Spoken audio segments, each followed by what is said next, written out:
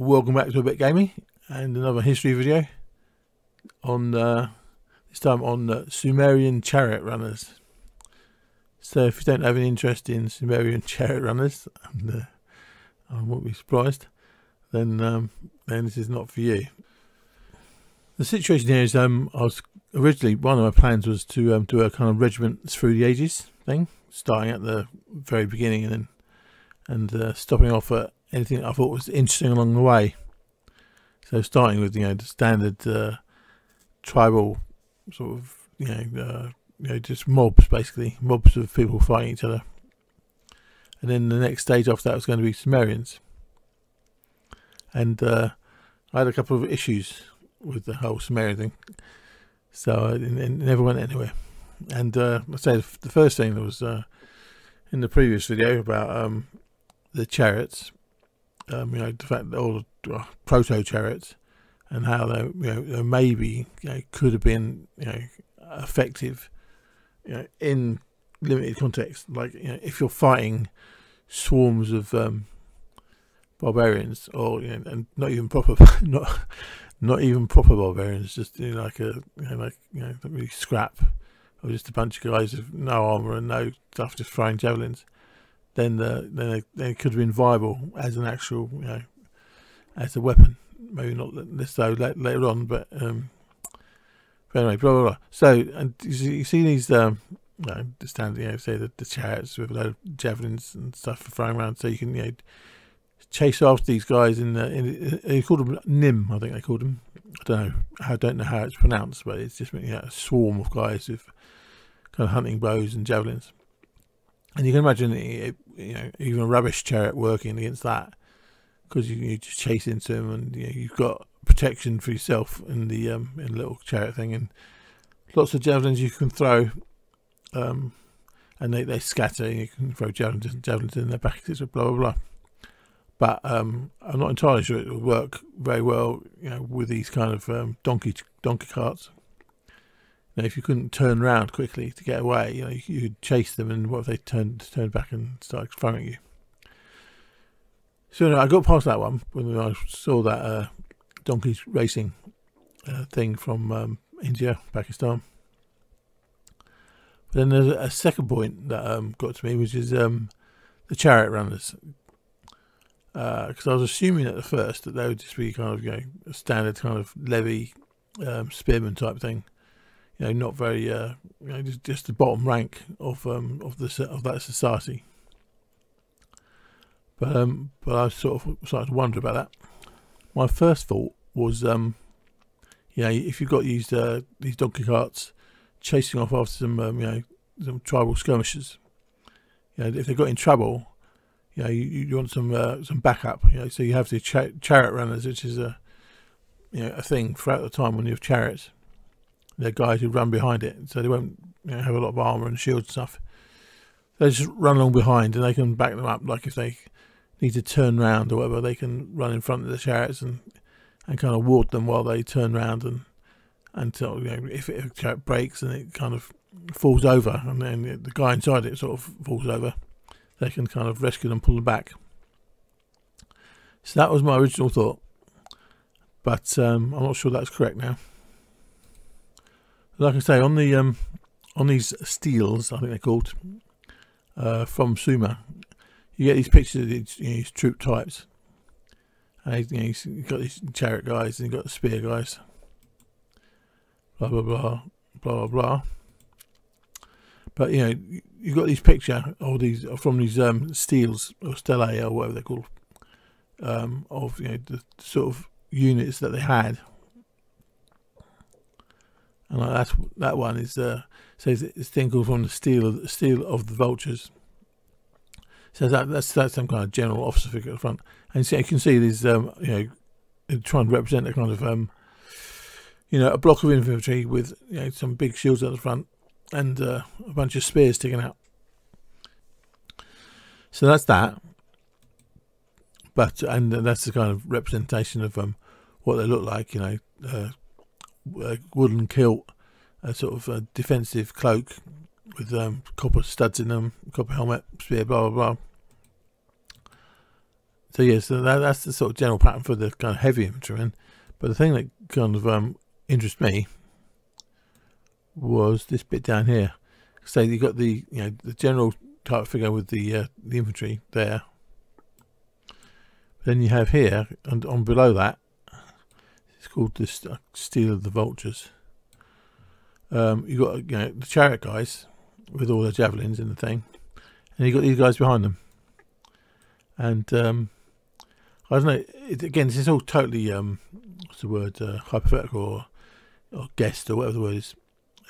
No kind of conscious evidence this was the way it was, but it's interesting that you got these guys with no shields following a chariot, and so I was wondering if they were the chariot runners. And the thing about them is, they've got the copper helmets again, and I think I've seen on some one of these pictures somewhere there was that they had these copper axes as well, and that just made me wonder if these were the chariot runners. And also, and second point was, if they had the copper helmets and copper axes, then maybe they weren't just the bottom levy. If you're thinking in later times in Rome or whatever, the sort of the skirmishers that are the least, they're kind of the lowest of the low, basically, and just these guys having their kind of copper helmets and copper axes, but no shields, just makes me wonder if they were actually an elite. That they were, the chariot runners were part of the chariots themselves, and the chariot runners were an elite unit or an elite layer in the Sumerian forces. So that's what got me confused, or that's what I did. Trying to figure that out. See if that was how to represent a Sumerian, the chariot wing of the Sumerians is whether they should be, this kind of, vanities type thing, the bottom layer, or actually the top layer, like an elite unit. And yeah, that's a kind of, again, that's the a tracing of the original drawing. Again, the king general type leading the heavy infantry with their spears and their big shields. And then these guys, they got the woolen, I don't know what you call it. It's a kilt plus a thing, it goes over the shoulder as well. I can't quite see what the weapons are, but it looks to me like they're like a copper axe plus javelins. That's what it looks like to me. And that would fit with chariot runners, because they're not going to be running after chariots with a giant shield. So they just but they had to say they've got a copper axe and a copper helmet. It kind of implies they're not just the sort of the dregs. So that original picture doesn't fit. It doesn't fit them at all, and that's what made me wonder. Oops. And that's what makes me wonder that these were the chariot runners and these are an elite unit. And so that's an image of what I think they might have been like, the chariot runners. So a copper helmet, some this kind of heavy woolen stuff. There's some kind of protection, and a spear or javelin, and an axe. And say, and the, it's kind of reminding when you're looking at things in the past in history, where there's no clear evidence, or isn't very clear evidence. And you look through, and one idea is to look through times in the past or future where there's something similar, and see if maybe there's because of the logic of military fighting is going to be the same in different times, different periods. And so maybe that's what the Sumerian chariot runners look like, and they were saying like an elite, not a scraggy band of people who didn't have any money. So what do?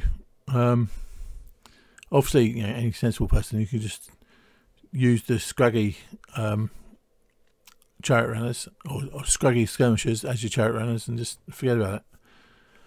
But maybe in OCD, I didn't want to do that. Then there's a nice model of exactly what I imagine they were like in the hat 172 scale box of Sumerian infantry.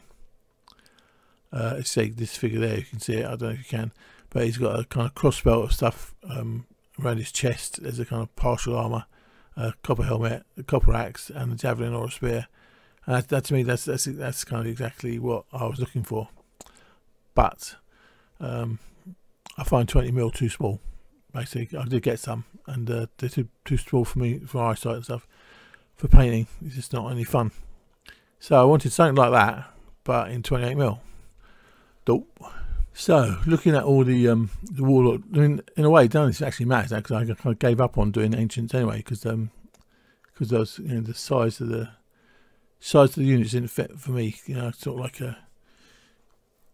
my favourite periods were Egypt, Alexander, and early Rome, and both the last two wanted pike units, and I like really big pike units, not small ones. So I gave up on that in theory, but I'm still kind of curious.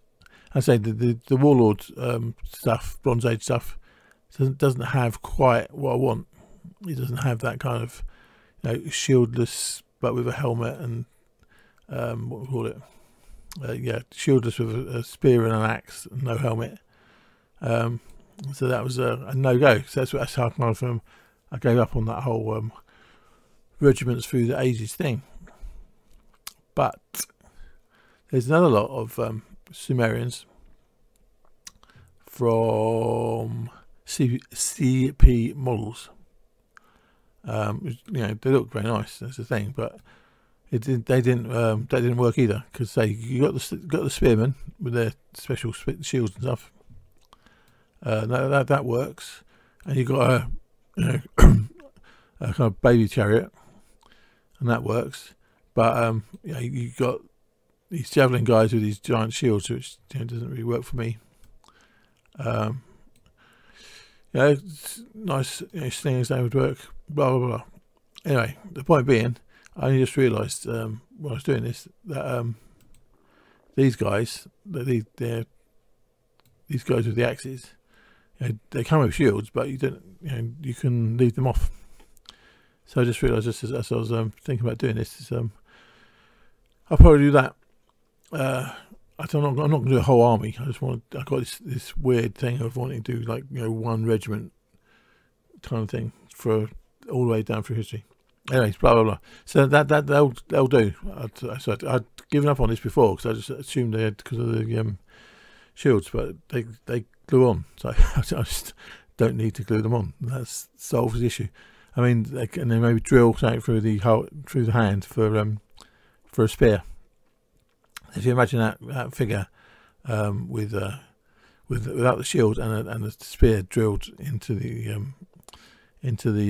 hand, then that's pretty much exactly what, you know, I was going for there. So that was totally gone sideways. And yeah, so basically that's the idea. That I think the Sumerian Chariot runners look like that, and, you know, on that, and shown on that steel. I can't say steel. Steel doesn't make sense. I'm going to call them a stele, even though it's probably not the right pronunciation, but you can tell what the letters are better. So anyway, that's just what I think. Those are there. Those are them. Those are the chariot runners, and that's what they look like. And I can make them by getting some of these and just not putting the shield on.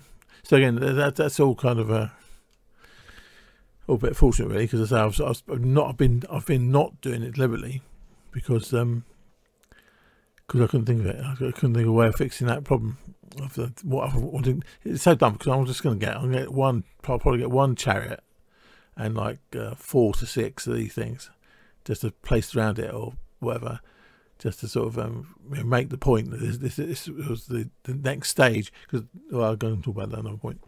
But to my mind, you know, Sumer was the first stage, was just these random dudes running around, you know, with javelins and hunting bows, sort of fighting each other. And then there's, you know, the beginning of civilization with Sumer, and a part of that was their chariots. And so I wanted a unit of chariots. Well, when I say unit, I wanted the example of Sumerian chariots with some chariot runners, plus some some of their heavy infantry. Something like this. It's not going to be a proper army. It's just going to be a thing. And they're going to do some stuff from on Egypt, you know, blah blah blah, just going through history. But yeah, but this, while I was going to talk about this, I sort of just realised about this. Anyway, blah blah blah.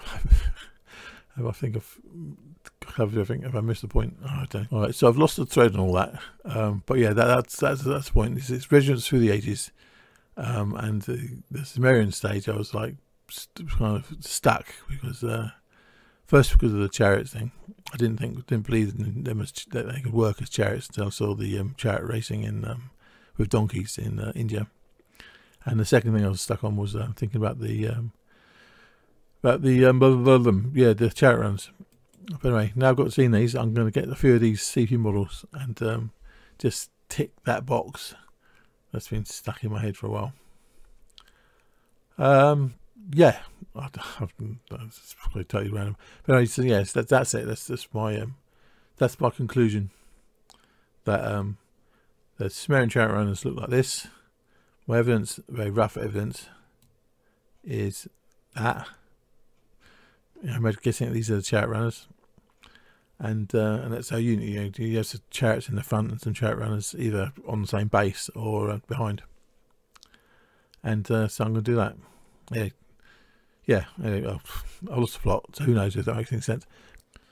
So for a quick recap, I did that because I kind of confused myself along the way.